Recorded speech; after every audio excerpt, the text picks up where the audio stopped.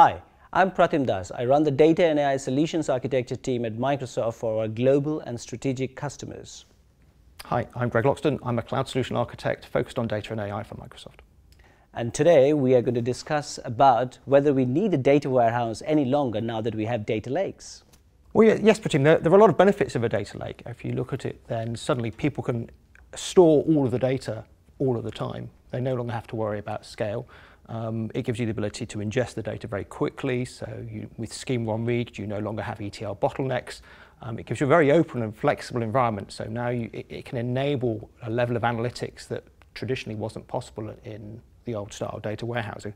But the core point really is that it's a cheap way of an enterprise being able to store all of their data, no longer having to choose whether they store at the granular level or having to aggregate, no longer having to archive data as it goes over time. But what you're finding is that a lot of this is down to the old myths of a data warehouse as well. So traditionally data warehouses are thought to be, it was slow, they're thought to be inflexible, and they're thought to be people have the perception it takes too long to do anything. And a lot of this is down really to process as much as technology. So typically data warehouses are managed by IT, who are driven by SLAs, not new business requirements. And you can see this in the last sort of 4 or 5 years. There's been Hadoop and Spark systems that have been built, and they've been seen to be a data warehouse replacement because they're much more flexible.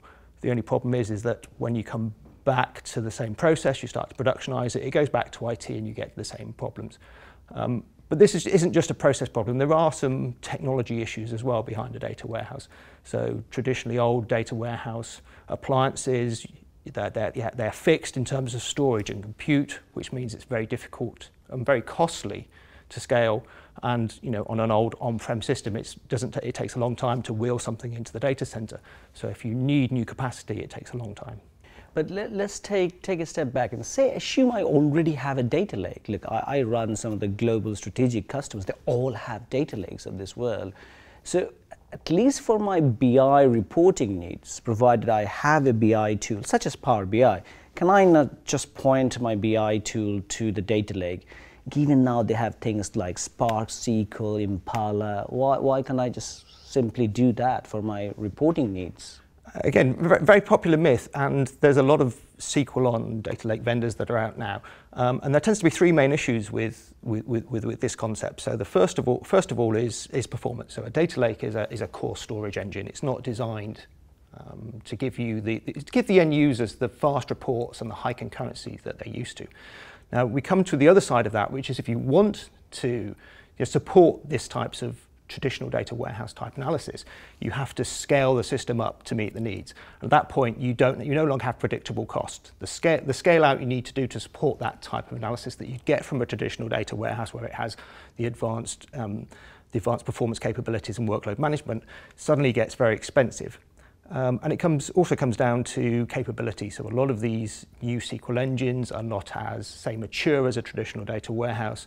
They have a lower SQL capability, and therefore the complexity that you can do on these engines isn't as high, so it limits what the users can do. One of the other things we also have to think about is sort of governance and compliance and security. So again, a lot of this is process rather than technology, but typically you don't, because of the nature of a data lake, is you don't have the same enterprise process rigor applied to the data as it goes in, whereas especially compared to a highly governed data warehouse. So if you look at, let's say, Azure SQL Data Warehouse as an example, that's got probably the highest number of security certifications of any product in this space in the industry. But also it has capabilities such as data discovery and classification features, which means you can actually ensure that you meet your data privacy standards within the business, and also you meet your regulatory requirements. So that's really the data lake. The other side of this is self-service BI. And we're now in an age where people look at self-service BI and say, we can do it all. So let's take, as an example, Power BI. Extremely powerful tool. It's never been easier for users to do this. And users are very used to doing this type of workload. They traditionally, because of the problems with the data warehouse, to meet the critical business needs, they've had to build their own departmental solutions. And today, with modern self-service BI tools, it's never been easier. So let's take Power BI Premium as an example. In Power BI Premium, you have the concept called data flows, where you can ingest data, you can do your data manipulation, and then you can build the front ends, the dashboards, the reports that the users need. And it's great because it now drives an analytic culture, which is brilliant for the business. The biggest problem with this is, and we've got to compare this to a traditional structured IT environment, driven by IT, very structured, very good, admittedly, at the fixed, well-known requirements, but very inflexible. So these one self-service BI tools can actually give the users the flexibility they need. But as I said, there's a big problem with that, and the problem is data duplication, data drift, and we're moving away from a single version of the truth.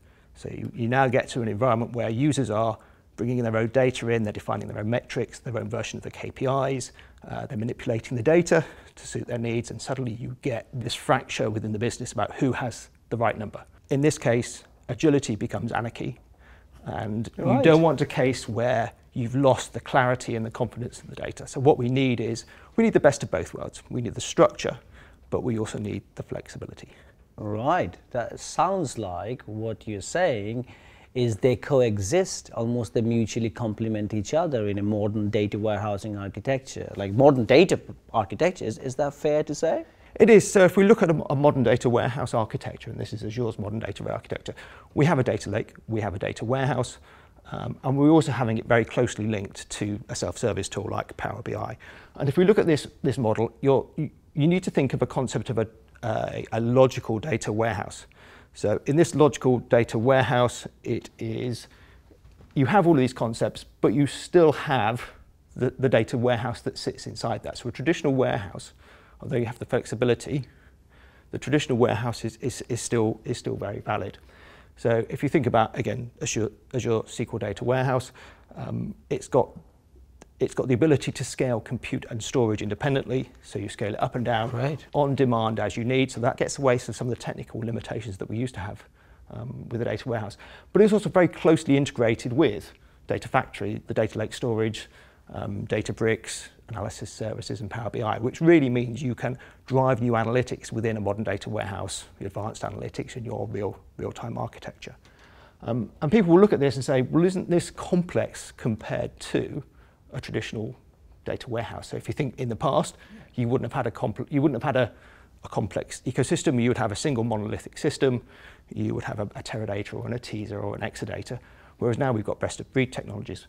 But actually, I would say if you look at the underlying architecture within an enterprise data warehouse, it would look very similar to this. The difference is now we've got these best-of-breed capabilities, and we can scale these as required. So if we only need Databricks for a couple of hours a day, we fire it up, we scale it to the extent we need, and we fire it back down again. So you scale as you need, you only pay for what you want, and you only use it when you need. Superb.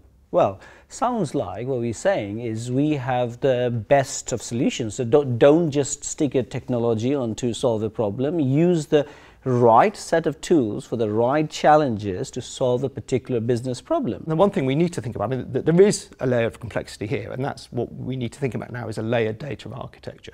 So we no longer have a case where everything goes into one place.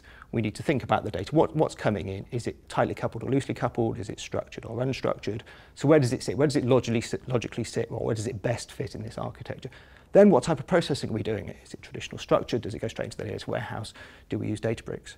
And then finally, how is the end user going to use this data? How is the best way to get it down to the end architecture? So really, we need to utilize the power and flexibility of the Azure cloud to provide enterprise data access to across the organization. So effectively, give the self-service users the ability to get the data they need when they need it. And really, we need to foster a culture of innovation and collaboration. So people need agile ways of working, using the best tool for the job. They need to effectively build their own solutions, but on a core trusted data set.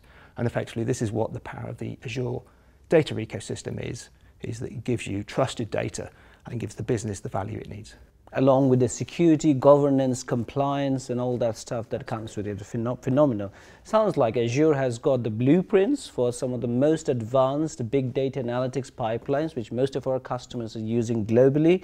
These are battle tested and ready to use, and customers can get started as we speak. So what's stopping you? Get started now.